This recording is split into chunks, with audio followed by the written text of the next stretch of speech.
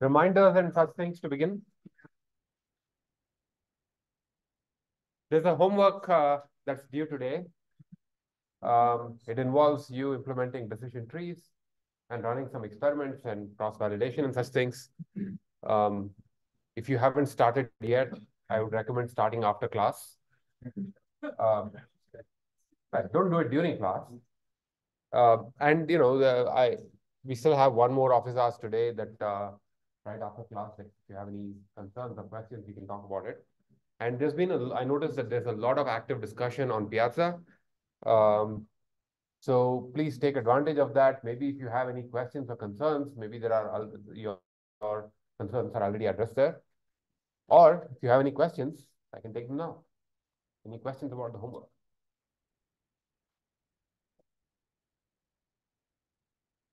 One common question that I heard a few times was, do we need to use LaTeX? The answer is no, we just need a PDF. I don't care how you make your PDF. If it were me, I would use LaTeX, but that's just me. Yes. Some questions are answered by the output program. No, I need you to explain the reasoning because what if your program has a bug in it? I need you to see the general idea here is I need you to convince us that you understand what it is that you have submitted. And that allows two things. One, first of all, it helps you. The second thing is in case there is a mistake in the final answer, we still give you partial credit. So if you use a program to generate an answer, I still need to get the explanation from you. So the assignment asks us to print the entropy of the clear. Right. If the experiments we use K-fold cross-validation. No, don't do it for K-fold cross-validation. Do it for the final training that you do. And when you print entropy, I think we had a discussion about this with the TAs and print the entropy. It's okay if you print the entropy for the top one and all the information gains just for the top. Only for the root. Only for the root. If you've already submitted it or implemented it where you print it for everything, yeah, that's fine. Don't worry about it. But it's okay if you just do it for the root. Yes.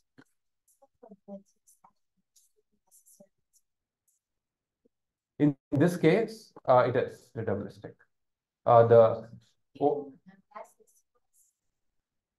Yes, I can't, unless there is a place where there are equal. So let's think about the ID3 algorithm.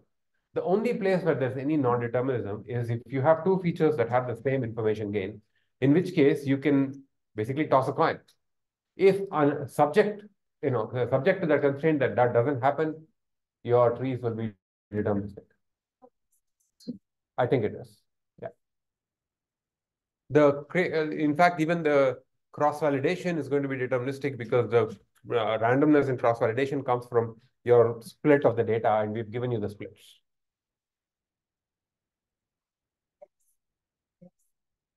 What about the depth?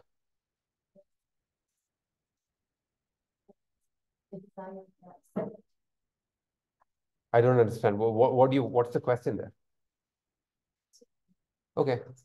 There's a question on Zoom. Can we use an Excel file? Can we use Excel to make the calculations and submit the Excel as our answers for part 1 and part 2? I'm looking at my TAs. How do you feel about that?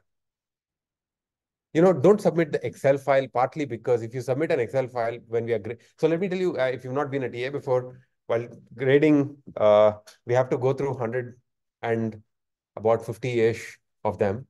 And if everyone uses a different format, different file format and such things, it just slows down grading. And it makes for very, very unhappy TAs, which is the last thing I need. So just for my selfish reasons, so that I don't get unhappy TAs, put everything in the report. If you use Excel to make perform all the calculations, then somehow get it into the report, into the PDF. Yes.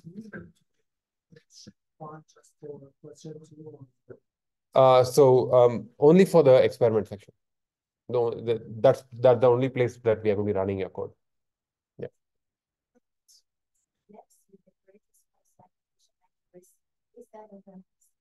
In this case, I think it will be. Also, subject to one thing that I'm not going to tell you.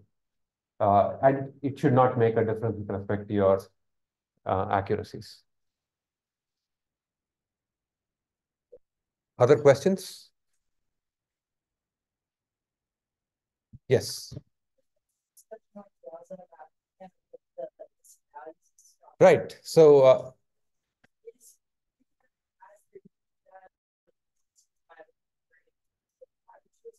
yes, if you can do that, if you can justify that, that's okay. You can use one of the missing value imputation methods we discussed in class at the end of the decision tree unit. Whatever choice you make, explain it in your report, because we need to understand what you did and why. I thought I saw a hand somewhere here, or did I miss it? No, okay. Other questions? According to the schedule, there was supposed to be homework 2 that will be released tonight. It's not going to be available tonight. It's going to be available Thursday, partly because we've not yet covered some of the material that you'll be needing for this homework. That way you get the full 2 weeks. So expect homework 2 on Thursday. And it will cover online learning and perceptron. In the experiment, we'll be implementing perceptron and several of its variants. And there'll be some theory where you'll be proving something involving online learning. If none of that makes sense to you, hopefully in 2 weeks, you'll know the answer to everything. Other questions?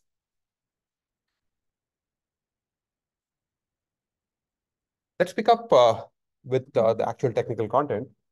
Let's go back to our discussion on linear models. In the last lecture, we looked at linear models. A linear model basically says, if it's a classifier, a linear model says that you need, given a set of features, assign a weight for every feature, take the weighted sum of the features, add a single number called the bias. And if that final result is positive, the prediction is plus or 1 or true. If the result is negative, the result is minus or 0 or false.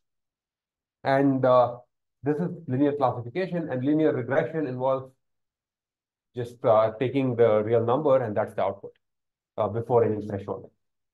So we looked at an introduction to linear models. We looked at why these are interesting. And today's lecture is about continuation of this discussion of why these are interesting. What kind of functions do linear classifiers express? In a perfect world, we would want a set of classifiers that can express every function that's of interest.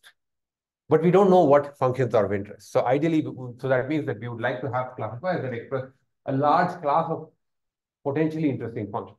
And I'm going to argue that linear classifiers do express a large class of potentially interesting functions, but not all.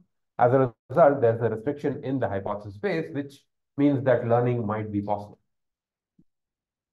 So any questions about what linear models are before we talk about their expressiveness? Just to remind you of what linear models are for classifiers. If you have features x is a vector. A classifier would be the sign of W transpose X plus B. That means if the sum of Wi Xi plus B is greater than 0, then output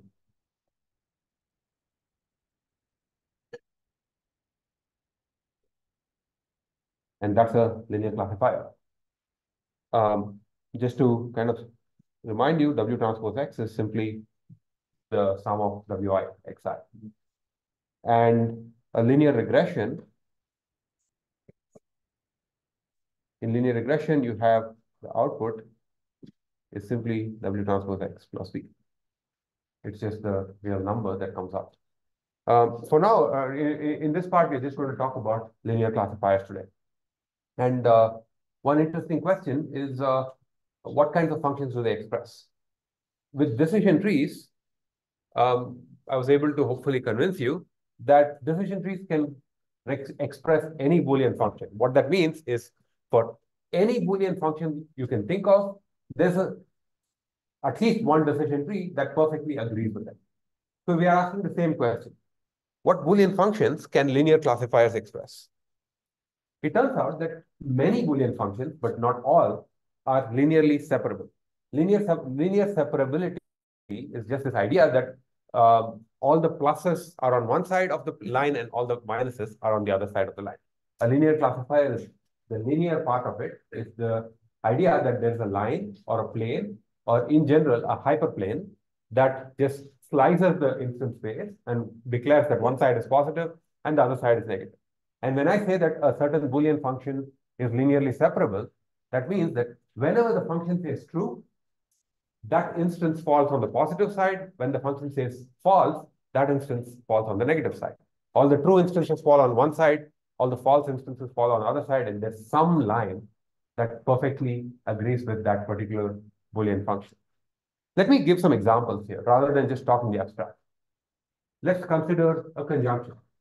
You have three features here, x1, x2, and x3, and the output is a y. The output is true or 1 if and only if all the three x's are 1, right? So this is a conjunction. I can write this as y is x1 and x2 and x3. And if you've not seen this notation before, we'll be using this quite a bit in this class. This is and, that's just shorthand for and. It's like, I write the symbol plus to denote addition. I use this particular symbol to denote conjunction. So I have this function, y is x1 and x2 and x3. And the claim I'm making here is this function is equivalent to the linear classifier y is 1 if and only if the sum of those three things is at least 3. So first of all, let me try to convince you that that's a linear classifier. I said that we need something like this. The sign of this, right? This is your linear classifier. So you have x1, x2, x3. So I can write sum of xi plus minus 3 and the sign of this. This is here the w's are all 1s and the b is a minus 3. And I can see that I can say that, you know, if x1 plus x2 minus plus x3 minus 3 is greater than or equal to 0, then output equals 1, else or 0. And let's make it a 0. So one thing that I want to kind of, I'll mention this multiple times. I use -1 and 1 for false and true. Sometimes I use 0 and 1 for false and true. And based on the context, it should be clear. Here I'm using 0 and 1. Anyway, so how do you prove that these two things are equivalent? The claim is that this particular linear classifier, or this one equivalently, is identical to this Boolean function. How do you prove it?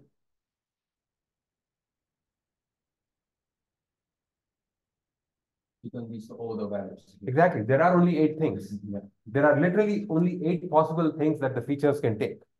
Rather than thinking too hard, let's just brute force it. Let's enumerate all of them. So you have x1 plus x2 plus x3 minus 3. I can calculate all these numbers and I look for the sign.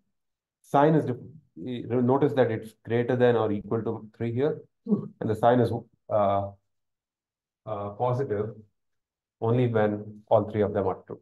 Only when the output is true. A Boolean conjunction, any Boolean conjunction can be represented as a linear threshold unit. This thing is also called a linear threshold unit. This is actually, here I've written this in I've shown you a simple example, but in fact, it's actually a general recipe. Anytime you have a conjunction, you just take all the elements of the conjunction, add them up, and the sum should be at least equal to the number of things that are in the conjunction. And the only way that's true is if all of them are 1, because these things can only be 0 or 1. To kind of extend this recipe, I can also include negations. If I have negation, like the notation here is x1 and x2 and not x3. This is a not x3. Just take it as a recipe here for now. anytime I see a negation, I can replace it with 1 minus x3. Because 1 minus x3 is true, takes the value 1 when x3 is equal to 0. So I can, in the same recipe where I just added them up, here I have x1 plus x2 plus 1 minus x3 should be at least 3. I can reorganize that and I just get x1 plus x2 minus x3. That's a linear threshold unit that perfectly corresponds to this thing. And to prove it, you can just enumerate. It's not just about conjunctions. It turns out that disjunctions are also linearly separable. A disjunction is a function where the output is true if at least one of them is true. And I'll leave it as an exercise for you to think about inventing a linear classifier where for y equals x1 or this symbol is used for or, x2 or x3. So invent a linear classifier. You can do that offline and we can talk about it if you have any questions. Are there any questions otherwise about this simple example here?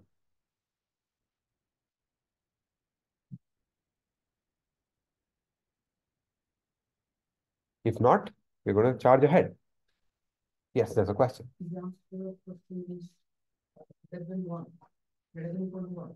Say that again.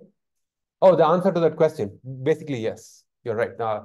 The bias term becomes greater than or equal to 1 because at least one of them has to be true.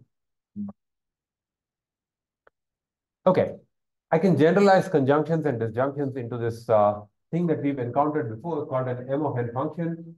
The output y is true if given among the n features that are there, there is some fixed set of consisting of m features. If at least, there is a fixed set of n features out of the features that exist. Out of them, if at least m of them are true, then the output is true. So here's an example. I can have, there are 5 features, x1, x2, x3, x4, x5. And my rule is at least 2 out of x1, x2, and x3 should be true for my output to be true. So the question is, what linear threshold unit is equivalent to that? The claim is any M of n function is linearly separable. So can someone come up with, yes? X1 plus x2 plus x3 larger or equal to 2. That's right. It's larger or equal to 2 because if at least 2 of them are true, the output's true. Right? The inequality is satisfied. So any M of n function is also linearly separable.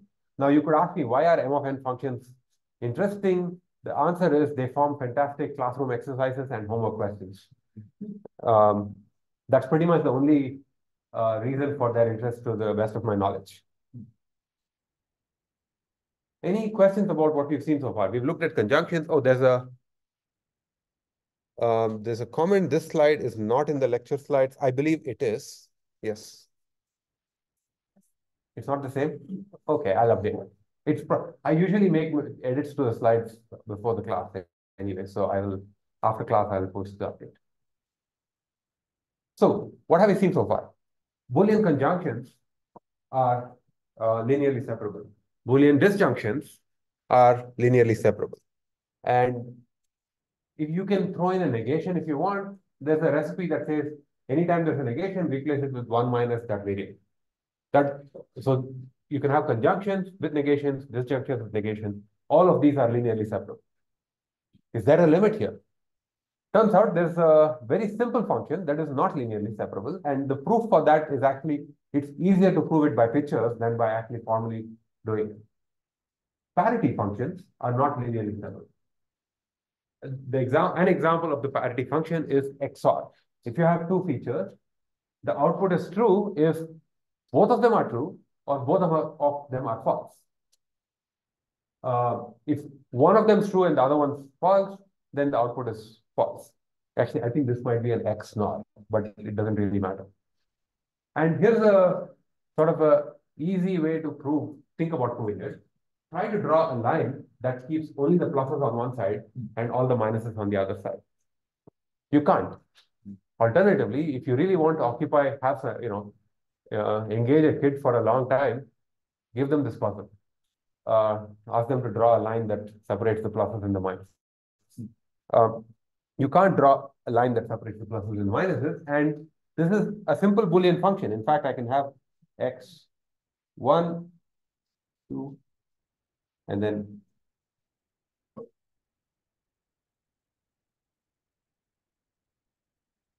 when both of them are true or both of them are false, the output is x NOR. This is x NOR. Yeah, this is an x NOR. So XOR is just the opposite of that. But either one of these are not linearly separable. So this is actually, this is a useful counterexample to keep in mind. There's a lot of history in the history of AI/machine learning involving the XOR function. The parity function was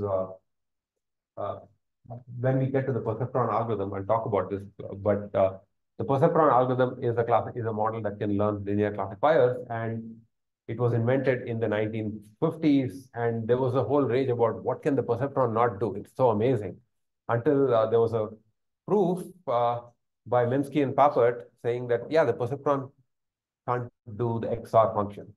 And that led to, if the mythology is to be believed, that led to immediate loss of funding for all AI research, and the whole agenda came crashing. It was not quite that, but that's a nice story. Not all functions are linearly separable. XOR is not linear.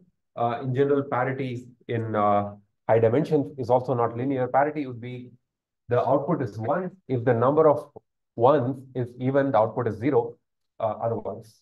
This is not a linear function in the features. And in general, arbitrary, non-trivial Boolean functions are not going to be linearly separable. So in fact, there's a special set of functions, the conjunctions, disjunctions, M of n functions. These are the linearly separable ones.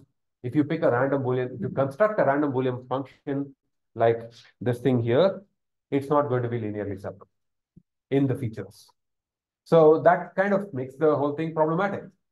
We can't do arbitrary Boolean functions. Is that necessarily a bad thing? I would argue not, because if you work with simple functions and you find a good classifier, there's no reason to include the additional complexity. And more importantly, even a function that's not superficially linearly separable can be coerced into becoming linearly separable. So let me give you an example. Here is, imagine a data set, this data set consisting of one-dimensional points. These points, that means that there's only one feature, and that feature is called x. It's a real number. Some of these points are labeled pluses, and some of these are labeled, I guess, dots. And the question is, can you draw a one-dimensional line that separates the pluses and the dots? Before that, what is a one-dimensional line? I could hear a point, a single point. A one-dimensional line is just a point, because we're talking about a threshold, a point plus an arrow that says one side is positive and the other side is negative. You can't separate the dots from the pluses by putting by partitioning on this side. You can't put it here either. No matter where you put the partition, some of the dots are going to be misclassified. So this data set is not linearly separable in this representation. But the trick is, you can add additional features. So you change the representation. In particular, in this case, what I'm going to suggest is, for every point x, I'm going to convert it into a two-dimensional feature vector where the first dimension is x and the second dimension is x squared. So what might that look like? It takes points on this line and converts it into these points. So this dimension is x, and here is x squared. So for instance, this point here, originally if it was -2, now we have a two-dimensional point, -2, 4.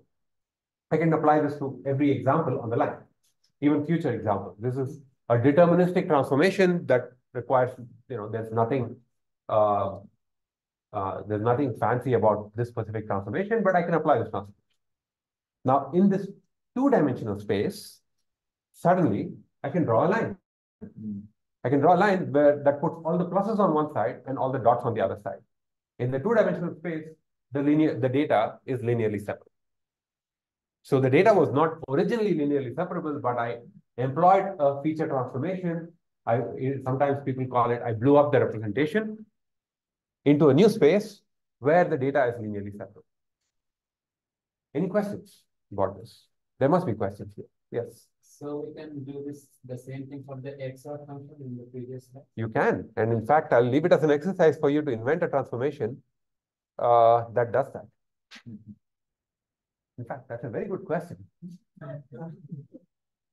How would you transform the XOR in 2 dimensions into a new space where it's linearly separable? There are really 2 questions here. What should the new space be? And what's the transformation? Perhaps it's higher dimensional, perhaps not. I saw 2 hands. I'll go to you and then you. Yeah. At the back, yeah. Can we use the multiplication function? What do you mean by can we use the multiplication function? Yes. So, with the multiplication of 2 of them positive, so the output is positive. So, the feature transformation has to apply to each example separately. So the feature transformation is you have x0, you have 2 features, x1 and x2. And this gets transformed. Let's call that, I use the notation phi for feature transformations. This gets transformed with some function phi. So phi of x1 comma x2. And each row gets. Instead of 0 and 1, because it's minus and then plus 1. Yes. So if the multiplication of exponents is positive, Yeah, you can do that. That's good. In fact, that's going to work. That's a reasonable feature transformation for the XOR. Yes. Since XOR is so we use a negative in there. So What do you mean? Can we use it? say negative to the power 2. You can the sky's the limit. You can use whatever you want with the feature transformations. For now, these transformations have to be deterministic, which means you need to know what it is upfront. You need to, you can't learn the feature transformation for now. So you can do whatever you want. You can apply any function provided. Let's just kind of make sure what's necessary. So imagine that you have some input x1, x2, xd. This is a d-dimensional vector. Let's call this x. And I'm going to apply a function phi to get phi of x. And just so that we have, we give names to these things. Let's say we call these things z1, z2. These are the elements of that phi of x. And it does not have to have d dimensions. It has, let's say, n dimensions. So the transformation from here to here is done by phi. For now, phi is fixed.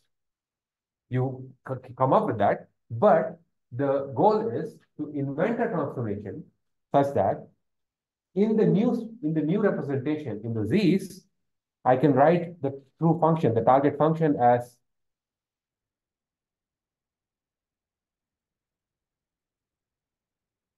in other words, this is equal to the sign of W transpose Z, the vector, plus B. If you can invent, the goal of inventing that psi function is to come up with some transformation such that in the new space, the data is linearly separable. Yes.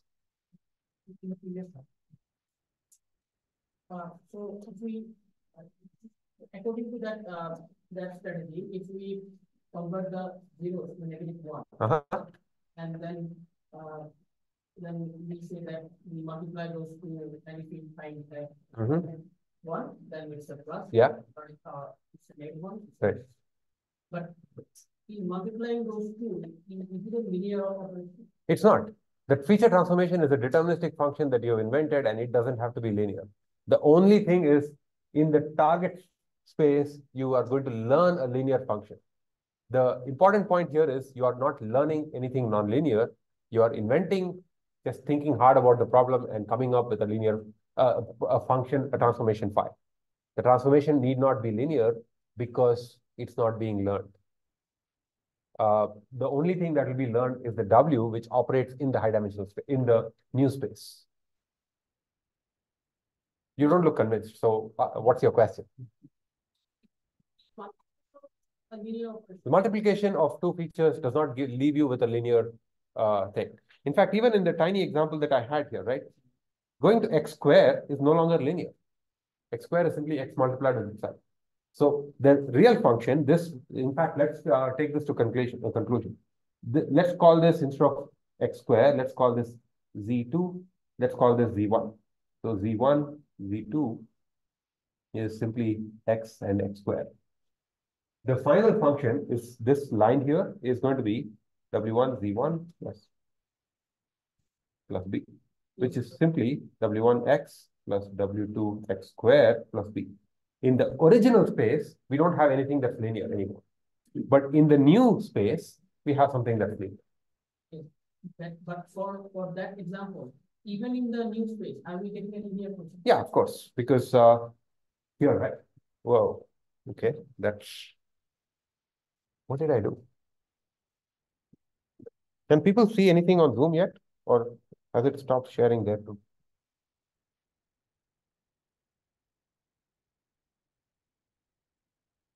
Okay. Is visible now? Okay. So in this new space, so you're going to have is simply the product of x1, x2. This is +1, -1, -1, +1. Let's call this thing z. And my output is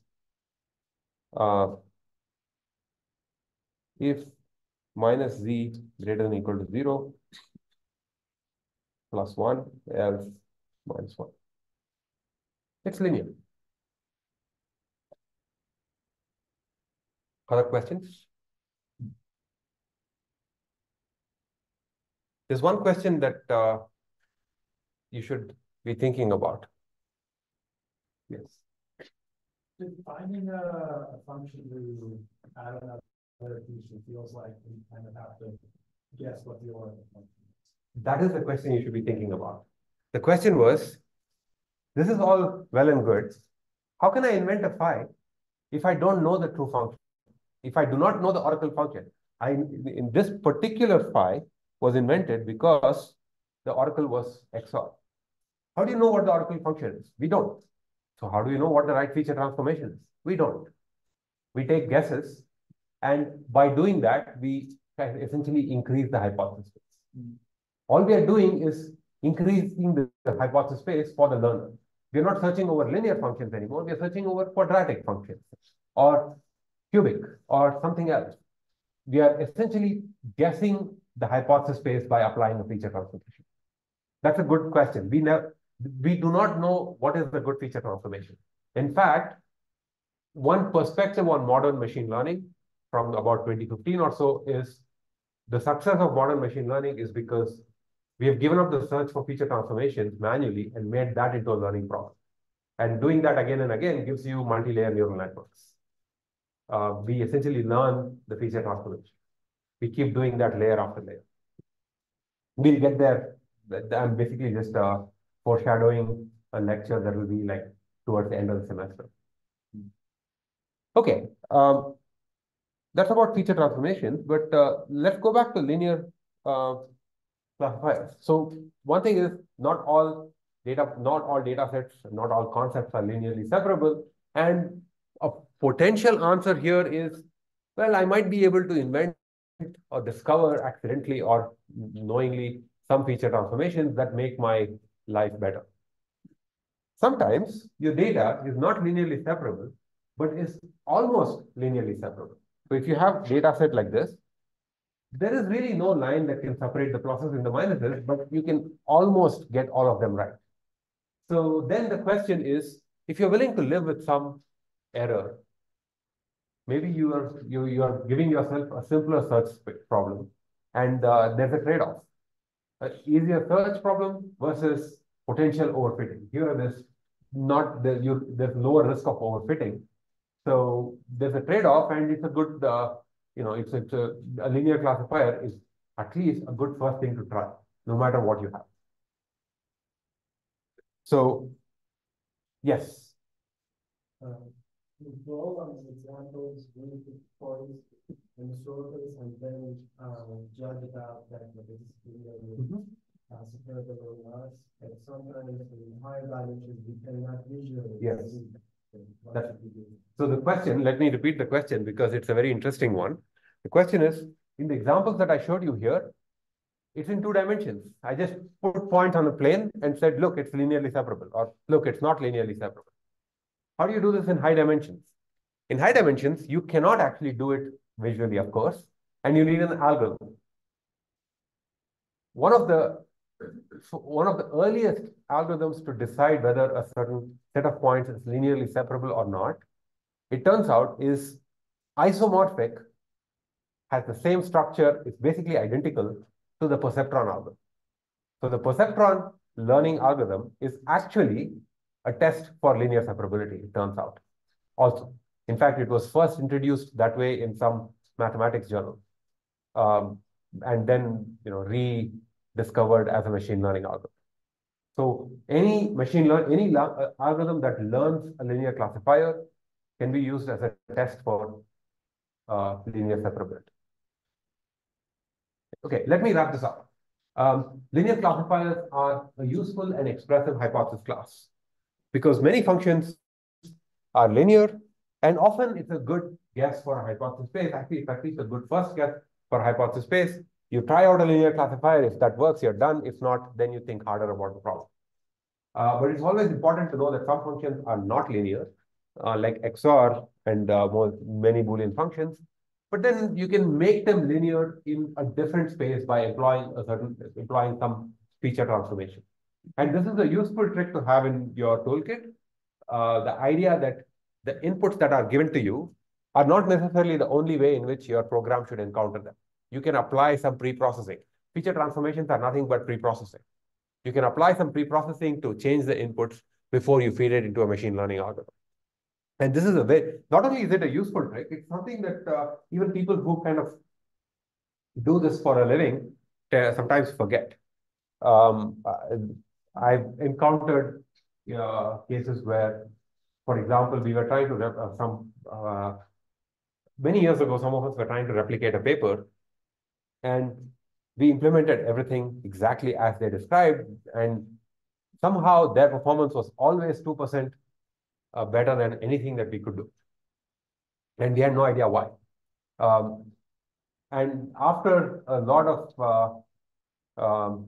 searching, we found that there was a footnote in the paper that said, oh yeah, we had the quadratic feature transformation in addition to the linear stuff, and that gives you 2%.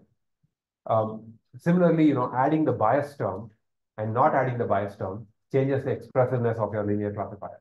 Not adding the bias term forces your lines to go through the origin, or the hyperplanes to go through the origin. So, that's a common mistake that might show up in people's code or implementations. These sorts of things make the model worse because they have reduced the expressiveness. The reason reduced expressiveness makes the model worse is because the true answer is in neither one of these sets of functions. But the one with the more expressive the one that's more expressive has a better answer. And so you're increasing the search space, allowing your learner to discover a better function. Any questions about, yes?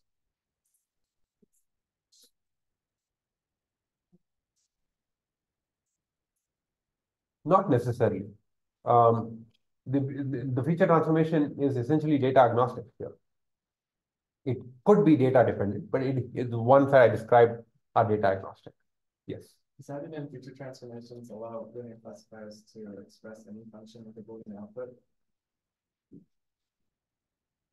Depending on what the feature transformation is, the answer is yes. Okay, cool.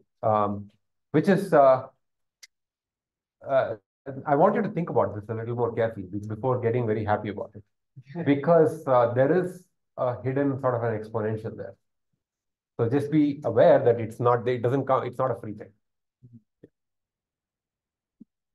I want to briefly talk about this bias term and why it's needed, because it's one of those things that is very important. And I won't spend too much time talking about this after this, and so this will be the one discussion on this bias term. Recall that the bias term here is B. It's that constant that is independent of any feature. Imagine that B was 0. If B was 0, this line would go through the origin. And only lines that go through the origin would be allowed, which means that if your true data looks like this, you can no longer separate it. So for just adding this one extra parameter to be learned allows you far greater flexibility without having to do weird pre-processing like moving the data so that everything is centered and such things. So always, anytime you're using a linear classifier now, and with neural networks, we'll call them a linear layer. Anytime this shows up, have a bias term. It's negligible extra cost. You just need one more number, and it increases the expressiveness quite a bit. So don't, you may not, otherwise you might end up with this kind of a situation where you will find a suboptimal classifier because you did not add a bias term. I'll wrap this up. This is the end of the discussion introducing linear classifiers. But it's just exercises. We spoke about it in class also, but offline, I want you to kind of think about these. Represent the simple disjunction as a linear classifier, and think about how you might apply the feature space expansion trick for the XOR function. In fact, try to invent more than one such trick. There's no single linear feature transformation that's the right answer. There are a couple of them. So invent a different one that we did not see in class. Any questions?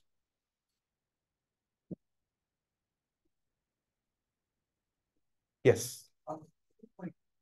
I mean, in the XOR, and that generalizes pretty well, but we're just like given a data set to do like the overall functions and what most forms the data is separated here. And you end up with something that's really overfit. Yes. Yep. You can do all of that. So if you arbitrarily transform the features, if you allow arbitrary transformations, you will overfit. In fact, the most sophisticated feature transformation, or not the most, but a rather sophisticated feature transformation involves something called the radial basis function. I'm not going to tell you what it is, but essentially what it ends up doing is, given a data set, it draws a little circle around, it can draw a little circle around every positive point and say the inside is positive and the outside is negative. And so every positive point gets its own little circle, and that's a useless feature transformation. It allows that kind of transformation. It's essentially an infinite degree polynomial.